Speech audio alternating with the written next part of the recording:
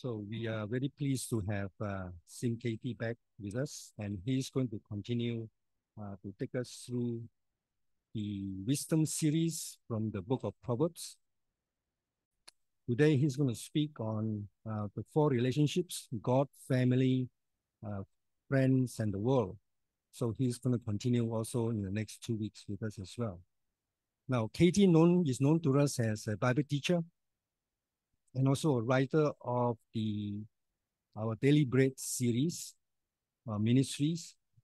He has written a number of articles for the Discovery series on the Bible study guides, Journey through the series devotional, and Insights for our Daily Bread. He has so far written 2 books, and Journey through the series on Ruth, which of course is a beautiful book on love and redemption, and also another book, Footprints on Calvary Road, Walking with Jesus on the Cross. He tells us that he's got 2 more books coming up for this year. The first one coming up in March 2020 this year is the I Am Sayings of Jesus in the Gospel of John. And towards the 3rd quarter of this year, he's going to publish Journey Through the series on 1 and 2 Thessalonians. Okay? So, Katie, welcome back to Calvary Chapel. The floor is yours.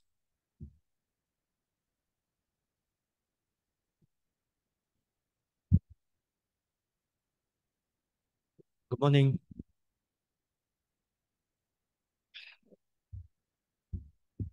We are into the last stretch of the pandemic measures.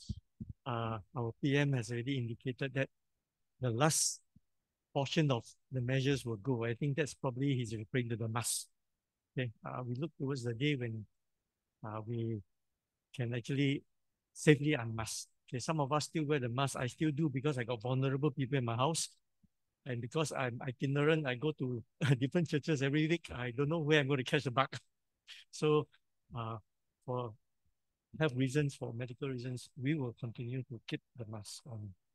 Now, research has shown that we make an eye-popping 35,000 decisions every day.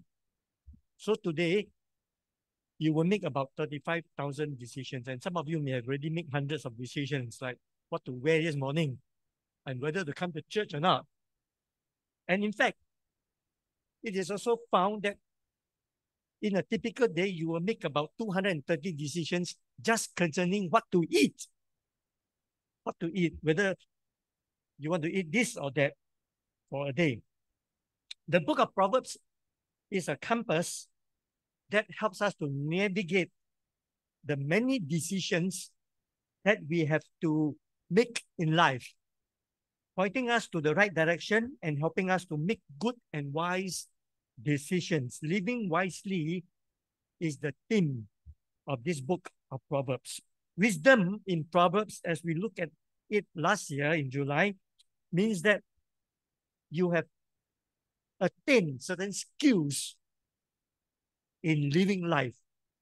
Wisdom is actually skills in living life in a way that honors God.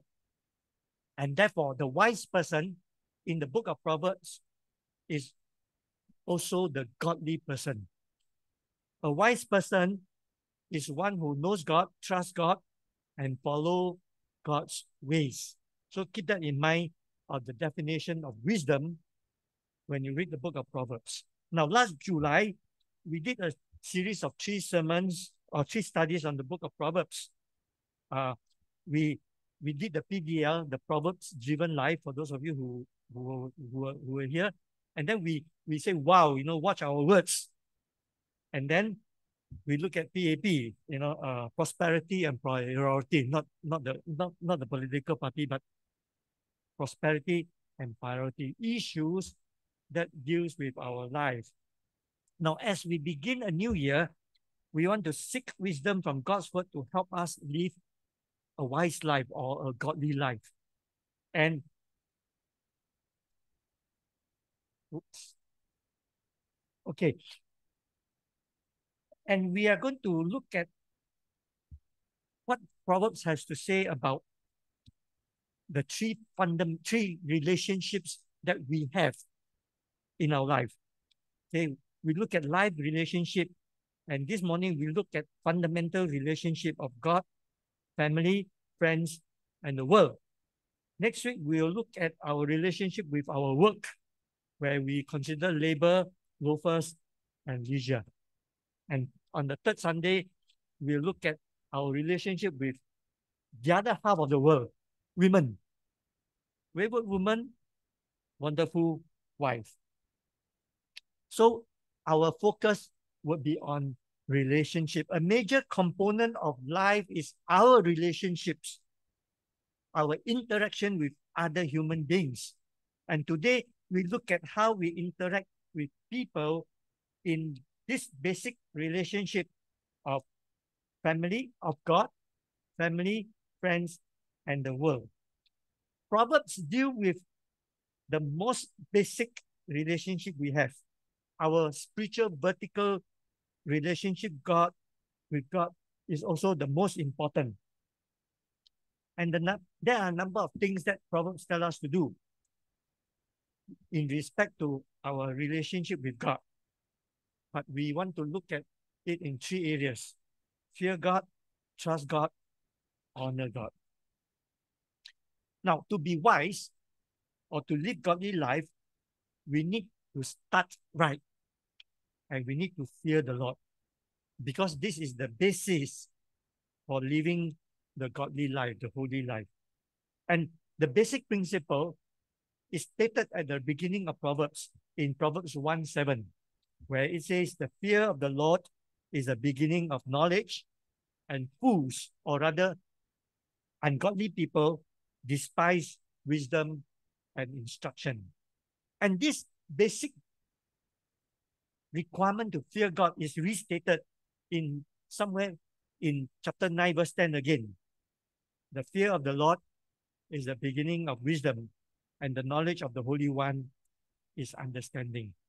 I've given the Bible verses so that you can, in your own time, look at it and study it, because in a sermon, uh, you don't have much time to really meditate on those verses. So please take note of the Bible verses and look at it for this for this sub-segment.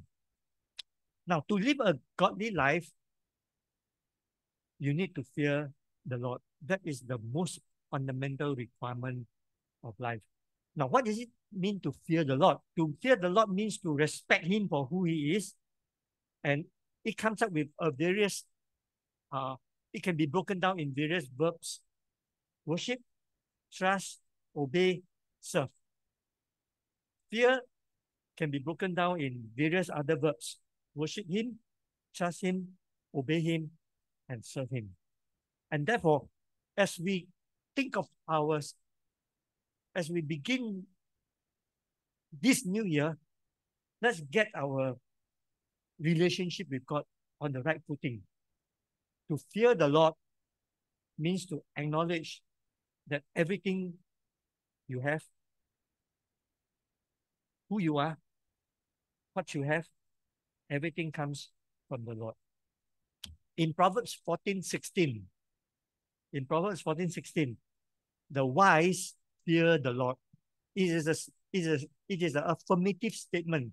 The godly fear the Lord because they understand that everything under the sun is under God's rule and in God's control.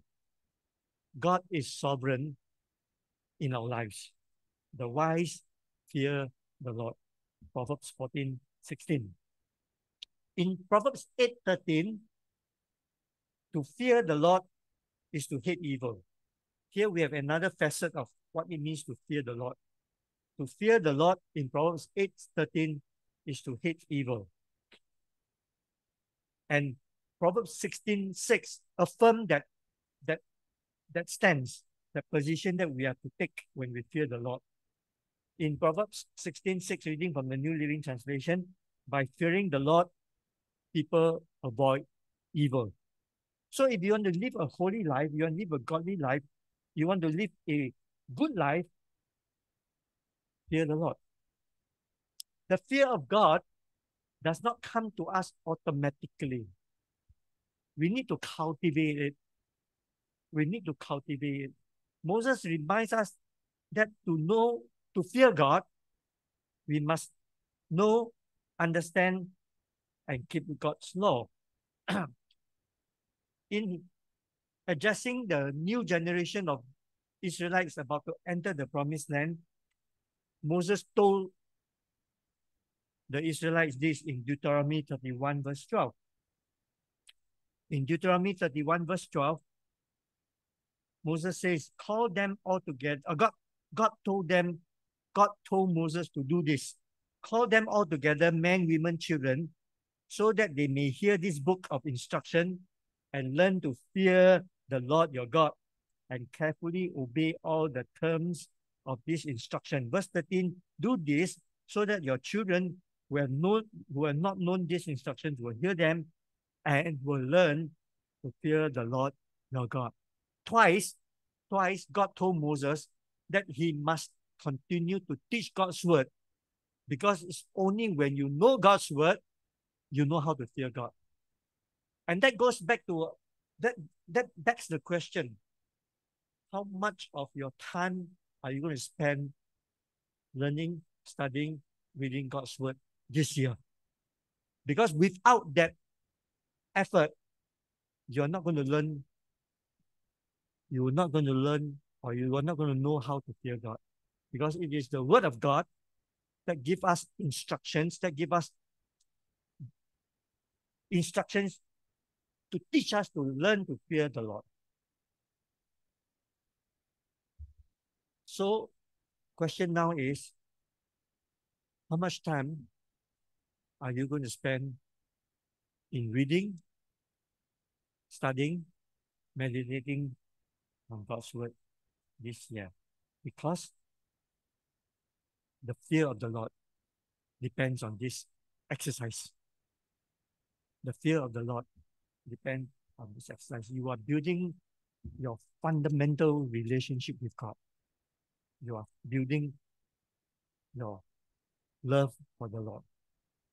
There is a reason why we must love the Bible. We must read the Bible. Because God's word is given to us not only to help us fear the Lord, but also to trust the Lord. In Proverbs 22:17, Solomon tells us to pay attention and turn your ear to the sayings of the wise. Apply your heart to what I teach. For it is pleasing when you keep them in your heart and have all of them ready on your lips. In verse 19, so that your trust may be in the Lord, I teach you today, even you. Now, Proverbs 22:17 is very clear why we need to read God's word. First, it is because it is fundamental to fearing God. And secondly, knowing God's word will help you build your trust in God. You will know God better, and you know you can trust him. So that your trust may be in the Lord. I teach you today, even you. And we have to keep God's word in our heart and on our lips. This call to trust God is fundamental to the godly life. And we all quote this in Proverbs 3:5 all the time. In Proverbs 3:5, trust in the Lord with all your heart and lean not on your own understanding. In all your ways, submit to him, and you will make your path straight. This year will be challenging. The headwinds are coming: economic, financial headwinds, political headwinds, social headwinds. And whether the winds are going to topple you depends on how strongly you are rooted in the Word of God. How strongly you are rooted in your trust for God. Now, in honoring God, in trusting God, there is actually a caveat. There will be times when you don't understand God's will. There will be times when things seems all wrong. You have honored God, you have feared God, you have trusted God, and things are not going right for you. And 2023 may be maybe like that for you. Maybe in 2022 you're already facing that, and you are asking, what's the use of fearing God and trusting God when things are not going right for me? Well, the book of Job addresses that issue. But Isaiah 55 verse 8 reminds us that God's thoughts are not our thoughts, neither his ways are our ways.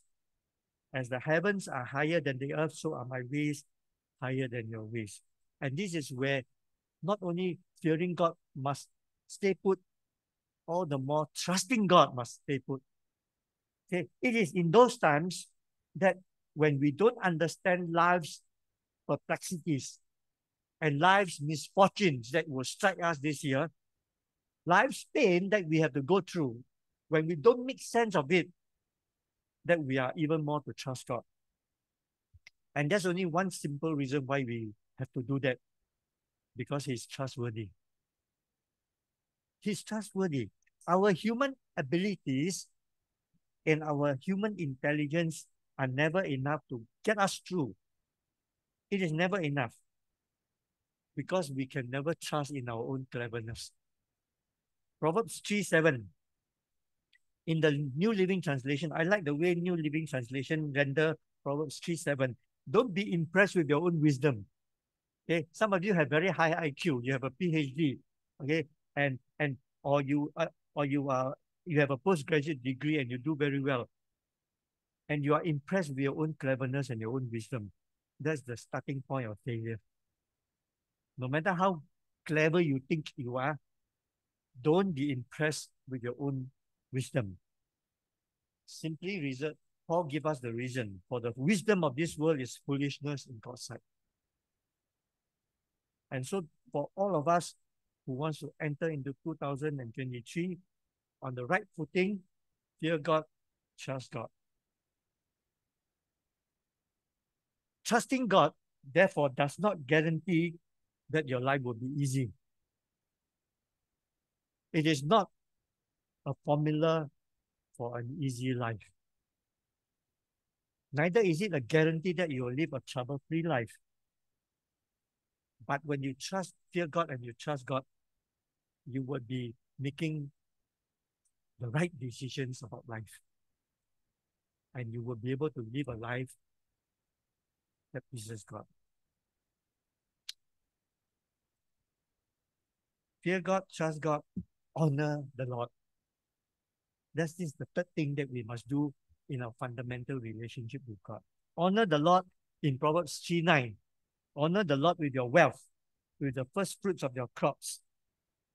Then your barns will be filled with overflowing, and your vats will brim over with new wine. We honor God when we demonstrate this fear, this trust in God despite the circumstances, and we honor God by giving him the best of what we have or what we have been given.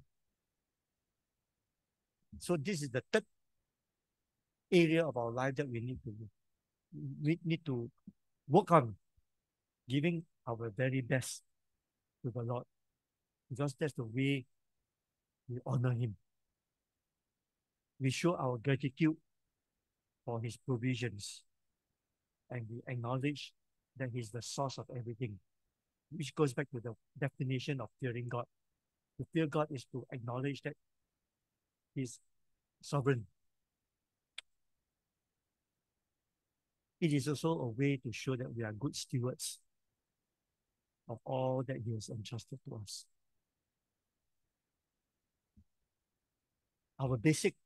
Our fundamental relationship is vertical.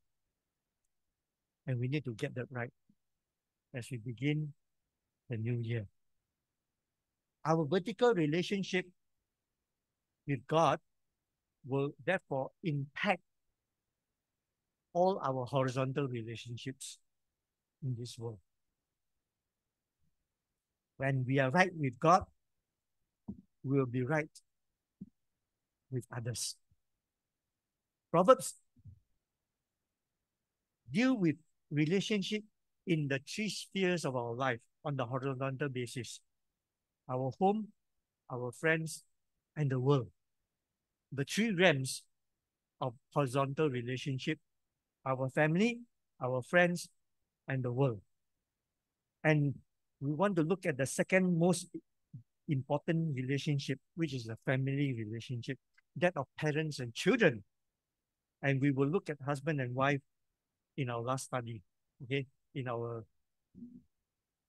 third week when we studied the book of Proverbs. God gave parents, particularly the fathers, the privilege and the responsibility to teach the children about God. God wants godly offsprings, offsprings who know Him, who fear Him, who trust Him, and who honor Him. If you look at the book of Proverbs, Proverbs chapter 1 to chapter 9 takes the structure or the form of a father teaching his son how to live godly lives. Okay? The instructions in Proverbs chapter 1 to chapter 9 is the advice of a father to his children on how to live wisely. In Proverbs 1:8, listen, my son, to your father's instruction and do not forsake your mother's teaching. And therefore, Proverbs 1:8 sets the teaching educational environment for the home. The father's instruction, the mother teaching the children, both parent, father and mother, educating and enabling the children to face the world. We'll look at this in a short while. Okay. Therefore, we need, if you are a parent, you need to pay careful attention to how you bring up your children in the fear of the Lord. Our children need to hear instruction from you on how to fear and honor God. Parents do not have to try to teach their young systematic theology. You don't take out a Bible doctrine book and say, son, read. Parents just need to live out your life. And that is systematic theology for your children. Monkey see, monkey do. You don't need to send your children to additional supplementary Bible teaching class. Although I know some of us still do that, send them to BSF, send them to children's camp. It's a good thing, but this should not be placed on your life, how you live your life. Because your children see you, see how you fear God, see how you trust God, see how you honor God, and they learn. As parents, we exert influence on children in 4 ways: our attitudes, our actions, our words, and our works. Get our attitude right, get our actions right, get our words right, and get our works right, and the children will follow. We must do the talk. And also we must walk the talk. What is the greatest legacy that you can give to your children? You know, as a parent, I provide for my children through insurances, through other financial instruments, so that when I pass on, they will be able to, inherit some property. But is leaving physical inheritance the best way to to endure our children. I want to suggest to you that our greatest legacy to our children is our fear of the Lord. What if you have not passed on your fear of the Lord to the children, then you need to really relook at how you live your life. In Proverbs 26, in Proverbs 14:26, whoever fears the Lord has a secure fortress. And for the children, it will be a refuge.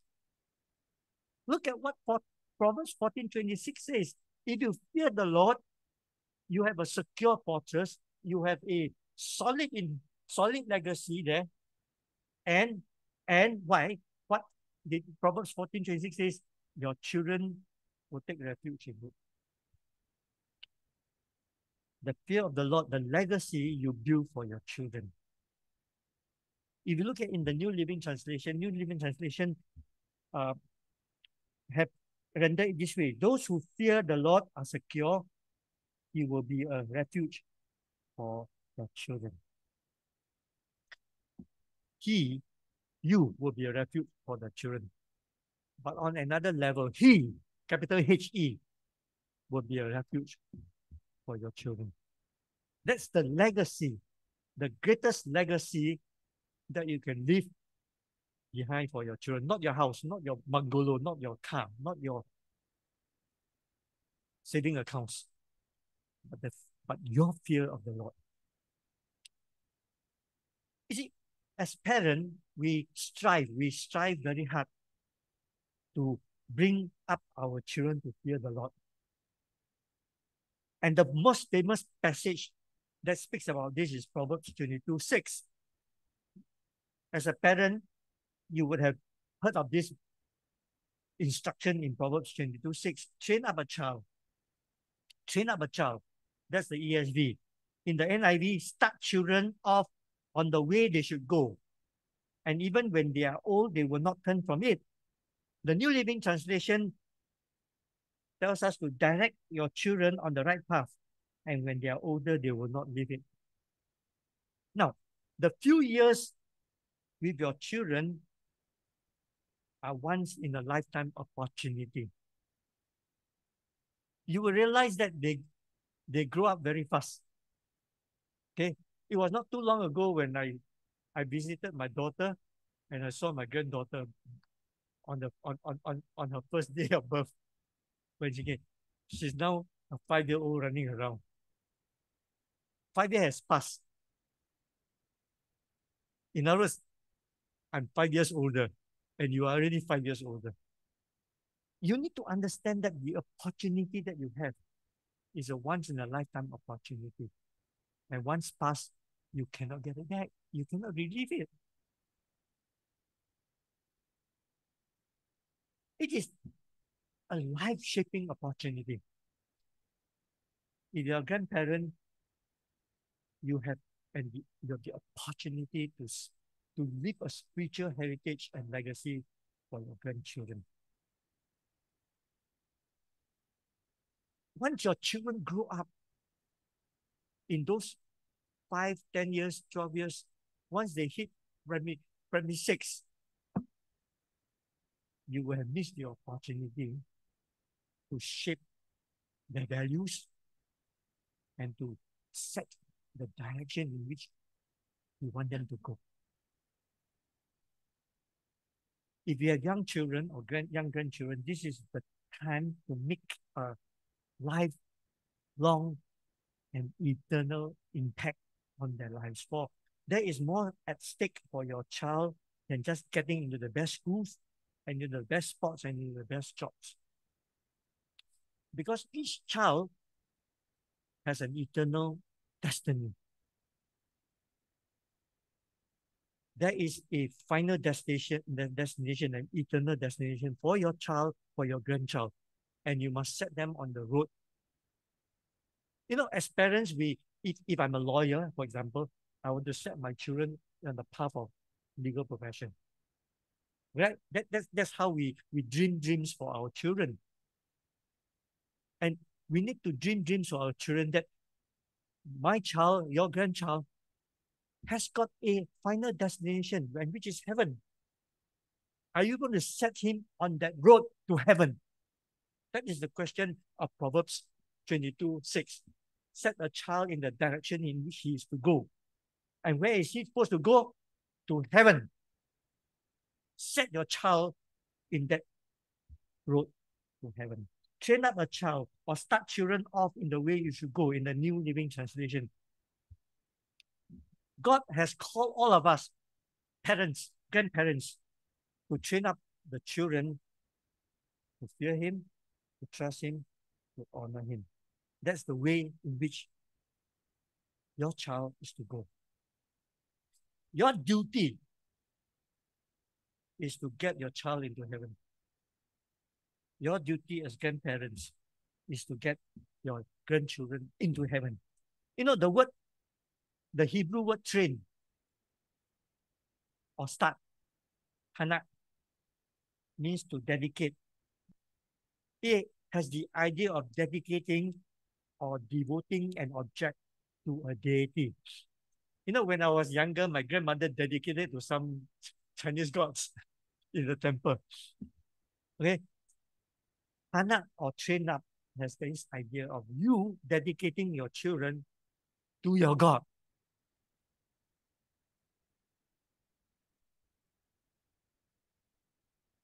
What are you doing in life as you parent, as you grandparent your children and your grandchildren?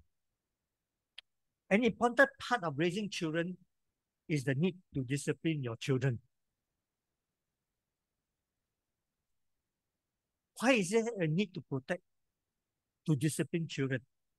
Proverbs 22:15, folly is bound up in the heart of a child, but the rod of discipline will drive it away. Or in the New Living Translation, a youngster's heart is filled with foolishness, but physical discipline will drive it away. Underline the word physical discipline.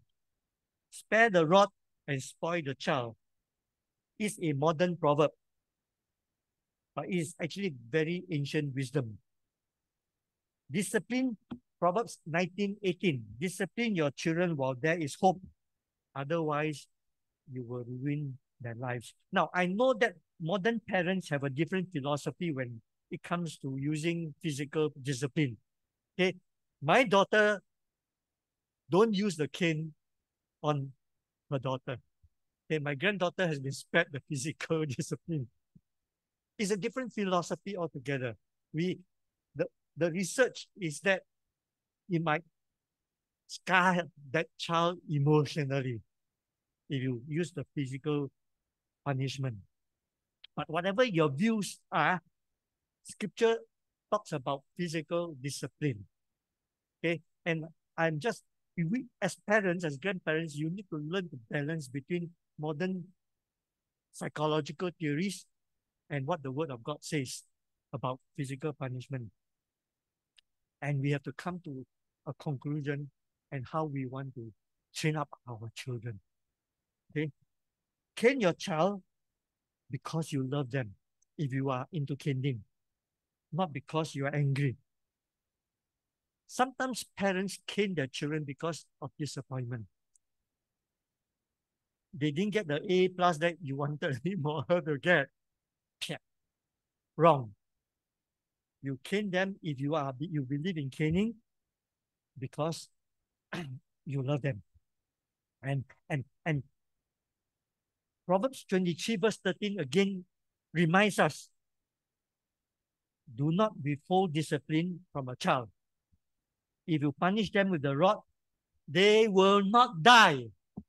That's kind of funny. Okay. As if Proverbs is telling us that, we don't want to scar them for life.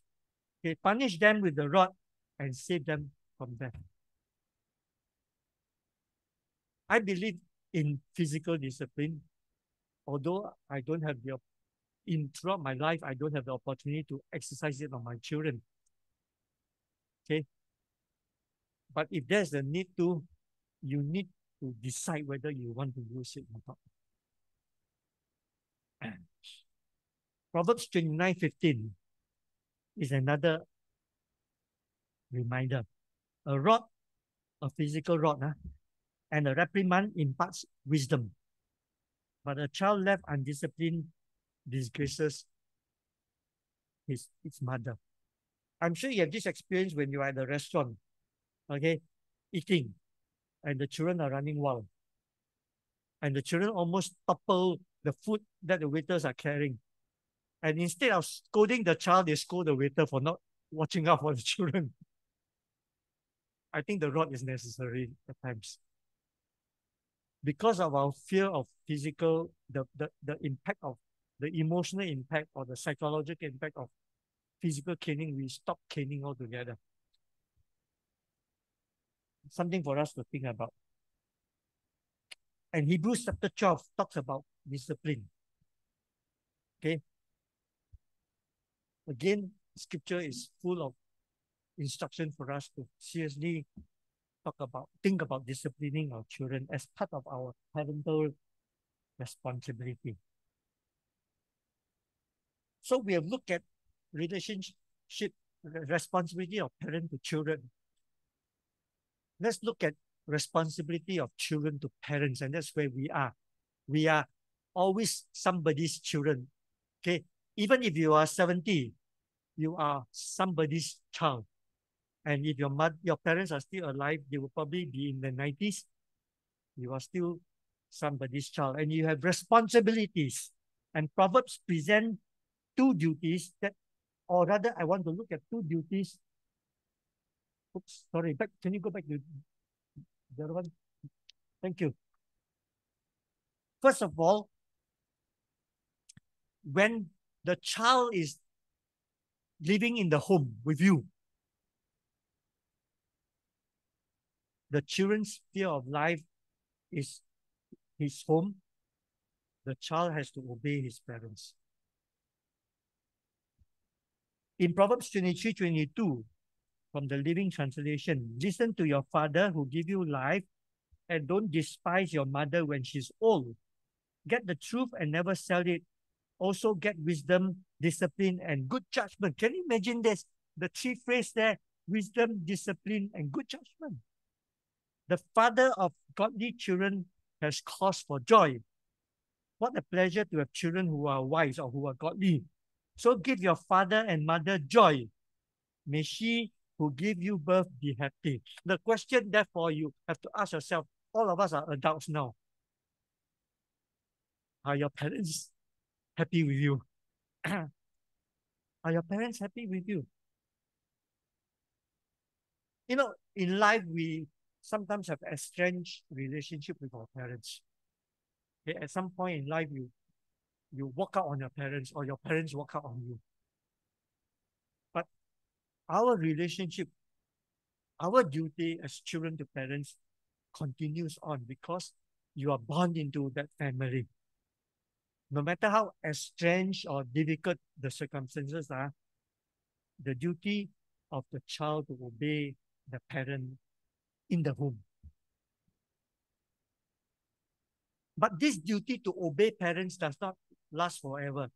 And that's where all of us are now. Okay. We have grown up, we have got married, we are parents ourselves, and we have moved out of the house. We have moved out of our paternal house. We are a family unit. How do I relate to my mother who don't live with me now? Or to your father who don't live with you now? When you are young, when you are a child, you obey your parents. Right now, you honor your parents. You honor your parents. While the duty to obey parents can end, because I don't obey my mother anymore. She asked me to eat food or she asked me to move in, I say no. Okay? The duty to obey parents stops at some point. But the duty to honor parents continues on. It never ends. It is so important that God embedded it in the Ten Commandments, the fifth commandment. The first four commandments deal with our vertical relationship with God. And the next six commandments deal with our horizontal relationship. And at the top of the horizontal relationship is our relationship with our parents. Honor your father and your mother, Exodus 20:12, so that you may live long in the land the Lord your God is giving you.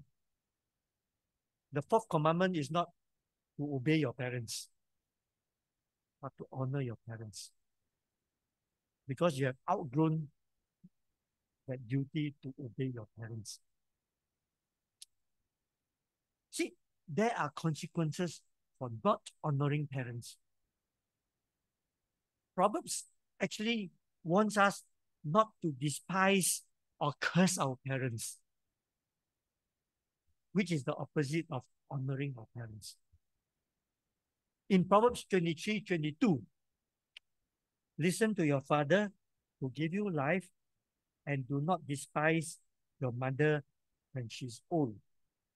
In Proverbs 20:20, if someone curses their father and mother, their lamp will be snuffed out in pitch darkness. Proverbs 30:17, the eye that mocks a father, that scorns an aged mother, will be pecked out by the ravens in of the valley and will be eaten by vultures.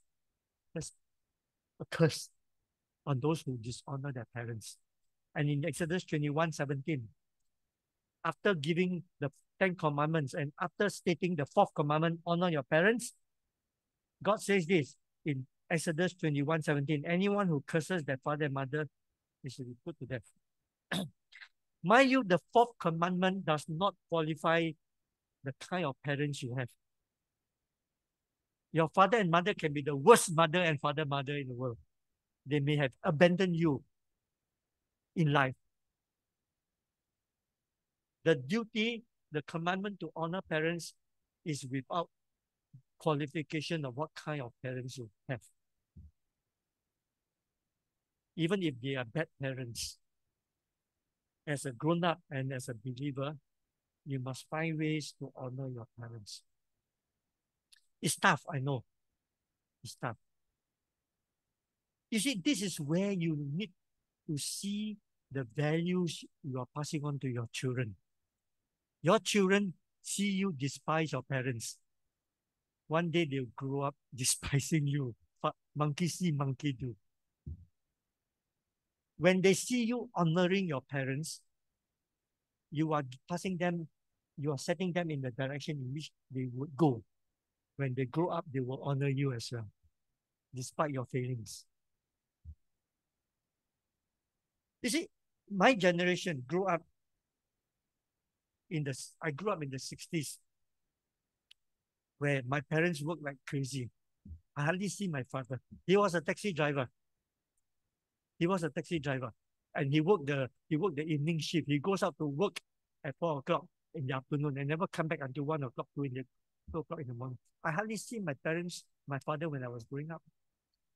And it is in those circumstances it's so difficult to honor your father because you hardly know him. And it takes a while for you to learn to honor your father, even though that generation doesn't show love in a physical way. My father would have said this, you know I love you because I work hard to give you a life. I work hard to provide bread on the table, even though I don't see my father. To honor our parents is to treat them as worthy. For one simple reason, they give birth to you. That's what Proverbs is saying, right? Your father give you life. And that is the most important and the only reason why we honor our parents. We owe it to them. The burden is not on them. The burden is on us. You know, teenagers sometimes think that their parents are dumb. the reality is this: our children are more educated than we are. I'm more educated than my father. My father do not even have a primary school education. He came from China and he has worked all his life. He didn't even go to school. I got a postgraduate degree. I'm smarter academically than my father. And it's so easy to think that our parents are dumb. My mother is equally dumb, not having gone to school even. And don't be surprised your children think that you are dumb. Especially if you just have got basic degree and they are in the in the gifted program. To be honest, I don't know how to do primary six math anymore. Really. And when I was trying to help my youngest daughter one time, she looked at me, why is my father so stupid? Don't know how to do modeling. Whatever you think of your parents, you still owe them the duty to honor them. Honor them as dumb parents, according to your standard, but honor them because we are much more educated, much more exposed to the world. I was just trying to submit an application to police force. When you hit a certain age, you need to submit your medical certificate before they renew your license. And I had so hard time trying to submit. Okay. And I should have asked my daughter. I think she will do it in 5 minutes. I took half an hour to do a submission. I'm dumber than my children. Ephesians 6:1 combines the two of obeying parents and honoring parents. Ephesians 6:1, children, obey your parents in the Lord, for this is right. Okay. In the realm of the family, in the realm of the home, obey your parents. Then comes the second responsibility, honor your father and the mother, which is the first commandment with a promise. And of course, verse 4, fathers, do not exasperate your children. Instead, bring them up in the training and in the instruction of the Lord. I want to stress the fact that Ephesians 6:4 itemize the fathers, not the mothers. You see, it is very common for the fathers to say, I leave the spiritual training of my children to the wife. But scriptures lay the responsibility on the father, not the mother. Don't abdicate that duty. Do devotion with your children. If you have young children, if you are a grandparent, do devotion with your grandchildren. I'm talking to the fathers and the grandfathers. Don't leave it to your mother. When I was raising children, my wife and I share the load. Sometimes she does, sometimes I do. But I make sure that I will do it so that this is how we obey scriptures. Fathers, bring them up in the training and the instruction of the Lord. That is father's responsibility. Okay, we move on. Friendship. The first sphere of our life is the home. Okay, that's the first sphere of our life. And we learn to start interacting within the home. The second sphere of our life is friendship. When your children goes to kindergarten, they make friends. Okay, when they go to primary school, they go make friends. When they go to secondary school, they make friends. And it is in the natural process of development that your child moves, that you moves in a wider circle and experience something outside the family, outside the home. And that's where friendship with the relationship, the world with your friends comes in. And that is why we must teach our children to fear the Lord in preparation for their friendship with the world. If you don't teach it correctly, they are going to follow the friends. They will not be able to choose their friends correctly. Now, according to British anthropologists, by the name of Robin Dunbar. If you want to, you can Google him. His Dunbar scale is very interesting. He says, this British anthropologist says that one person, a person, can really only maintain about 150 friends. At most, 150 friends. That's the extent of friends that you can have. You go and look at you can look at your call your call directory, phone call. How many names have you got there? Probably 150, 200. His observation is that we will have 150 relationships or connections at any one time.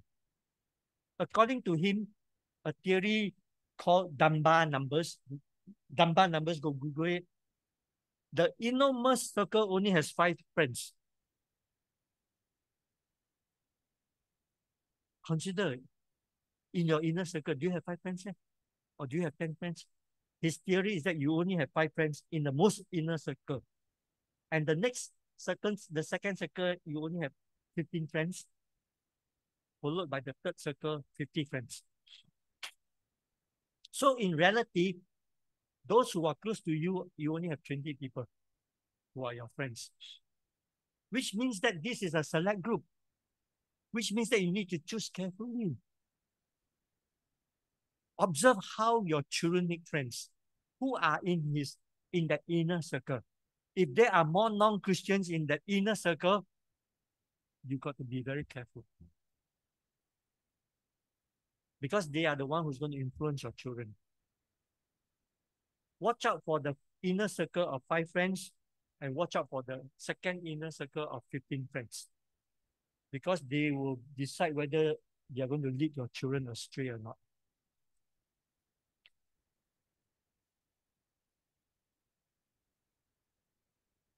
Proverbs has a lot to say about friends. In Proverbs 18:24, one who has unreliable friends soon come to ruin, but there is a friend who sticks closer than a brother.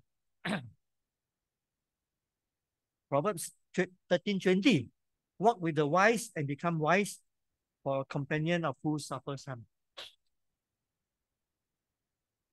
If you want to relook at your friendship this year, look into the first inner circle of your first 5 friends. And then look at the second circle of your 15 friends. Because these are the people who are going to exert influence on you. 1 Corinthians 15:33, Paul says, don't be misled. Bad company corrupts good character. Bad company corrupts good character. I'm going to leave it to you to look at the rest. But Jesus did tell us that we are his friend. In John 15:13, greater love has no one than this, to lay down one's life for one's friend. The question is, what kind of friend are you to Jesus? We know what kind of friend Jesus is to us. He loved us enough to die for us. We need to turn the question around as, what kind of friend are you to Jesus? And then you have to decide how you're going to live your life in this realm of friendship with your friends. Finally, friendship with the world. The duty of parents is to prepare children to enter the real world. The training that your children get in the home is to prepare them to enter the world. And this world is a dangerous world of temptation and evil, of good and bad friends. When you arrive at this stage, and most of us are already in this stage of life, and when your children arrive at this stage of their life, the only thing that will guide you is your fear of the Lord. I have a God. I will disappoint my God if I do this. That's the only guideline that is going to help you navigate your relationship with the world. And that's the reason why you need to instill the fear of the Lord in your children early. And that's the reason why you continue to adapt and cultivate your fear of the Lord. Because if you don't fear God, anything goes.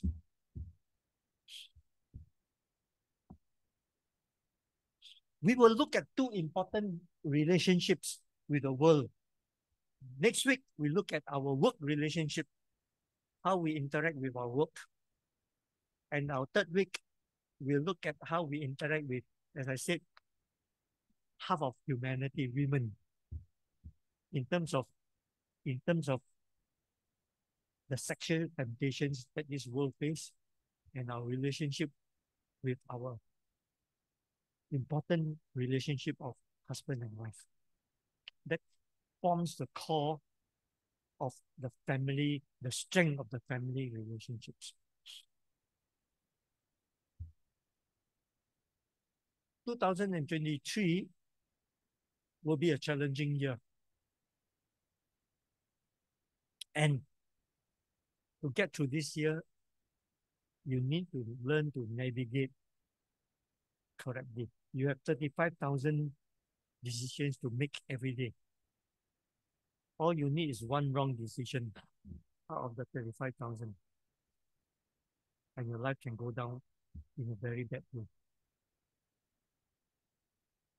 We need to draw a box in which we will operate. And the box is called the fear of the Lord. Draw a rectangular box, put yourself in it, and title the box the fear of the Lord. Because if you don't fear the Lord, you will never make good and wise and godly decisions. You will not be able to live life that will please your God. And when you draw this big box, the four sides of the box will keep you in. This will be the extreme perimeters, the extreme limits of your maneuverability within life. There is much freedom for us, okay, to move. There is freedom in the spirit. But our freedom to decide must be dictated and guided by our fear of the Lord. Let's just pray. Father, we ask that you teach us this morning. Thank you for your grace to see us through a difficult 2022. And even as we anticipate an even more challenging year in 2023, we want to start the year right on this first day of 2023. We want to acknowledge that you are our God. We want to learn to fear you. We want to learn to trust you. We want to honor you. Help us, Father, as we cultivate and build on this fundamental relationship with you. For it is only when we fear you, then we are able and capable of facing the challenges that will hit us in 2022. We ask for your grace. In Jesus' name we pray.